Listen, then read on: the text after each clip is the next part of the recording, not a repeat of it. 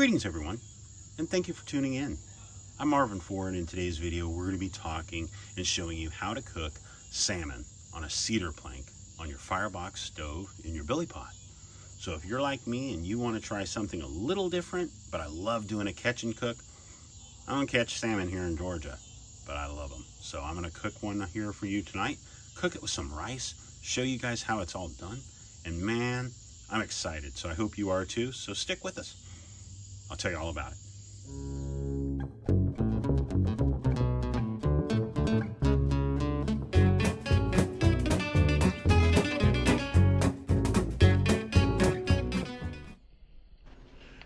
This video is intended for all ages. All right, so as you see, we've got ourselves our billy pot. That's going to be what we're going to cook it in. I've got my cedar plank. I already soaked it. If you've never used a cedar plank, make sure you soak it for at least an hour. You can soak it if you're doing any long period of time. You can do it for longer, but at least an hour just to get that wood saturated so it doesn't burn. You want it to cook the fish. You want the thing to bake around it, and the wood, you just don't want it to catch on fire. You don't want it to smolder. You don't want it to smoke. It's cedar, but it's just, this is a great way to cook fish. This fish is going to cook really, really well.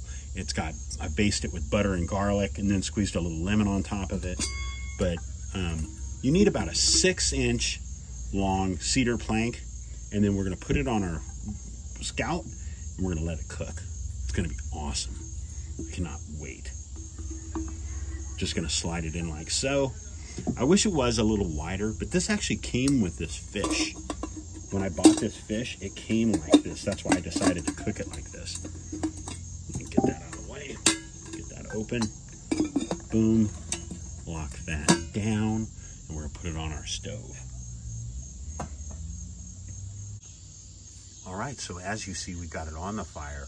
Wonderful. I mean, I figure it's going to take a good 25-30 minutes. After 20, we'll check it and we'll see how it's looking. I don't want it to overcook. Last time I damned a trout I caught. I tried to cook it and I just screwed it all up. So I don't want to do that with this piece of salmon. Wonderful piece. I went to my local Kroger. They had some on clearance today. So I took a piece, wonderful, nice, thick, almost over 1 inch thick piece of salmon. Came with a cedar plank. Just make sure you soak it. And man, like I said, if you take your coals, and all you need is about 8 briquettes in the Scout, you put them around the bottom, put 2 in each, kind of stack them together like you eat Oreos, and you stack 2, then 2, then 2, then 2. It leaves you a nice gap in the middle for you to be able to drop yourself a piece of fire starter down in there, and then boom, you're rocking and rolling.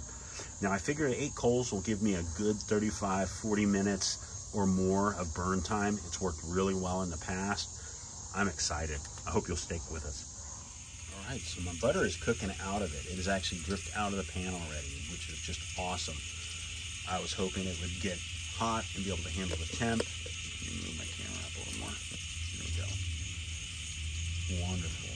Right now it's been cooking about 5 minutes. Probably closer to 7. Smells so good. I'm gonna go start the rice. All right, so our time is up. We are going to take this whole thing in the kitchen. I mean, look at that. You see how much of that coal is still going? I mean, wow. Here, I'll show you without the flash on. Wow, that is a nice hot bed of coals.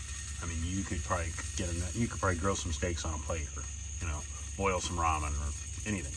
Just wow. All right. Pot holder. I tried to let it cool a few minutes because I didn't want to get burnt with steam. Man, that looks good.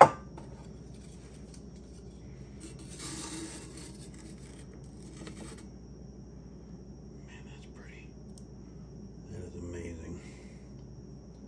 Let's go over here. Put that right there for now. Very nice. All right. Now, the one thing I will advise, ever since finding these things, these Uncle Ben's ready meals are perfect. I mean, even if you're backpacking or camping, you don't have to sit there and steam them. You know, it's already cooked rice. All you're doing is warming it up from the inside. You know, steaming it. Oh, That's nice. And this is the cilantro lime. Very nice. Now let's get the fish. Put our fish over here. Oh, man, that looks good. Oh, that shows you how it really is underneath this. This is just a little smoke you got from the bake, but man, oh, that's pretty. Look how, that's how you know when salmon's done, when it just kind of forks off. You know, when you barely push on it, it just flakes apart like that. That's pretty. That and our rice. All right, everybody, thank you so much.